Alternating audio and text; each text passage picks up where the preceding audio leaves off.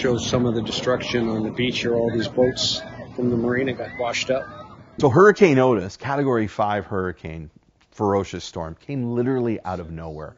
And it's hit Acapulco, so fairly populated city, and it's caused a lot of damage.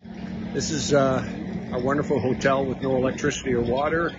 Right now, there's 300,000 people without water and access to clean drinking water. This is not a good scene. We've got teams on the ground, and they're trying to install point-of-source water purification units into feeding kitchens.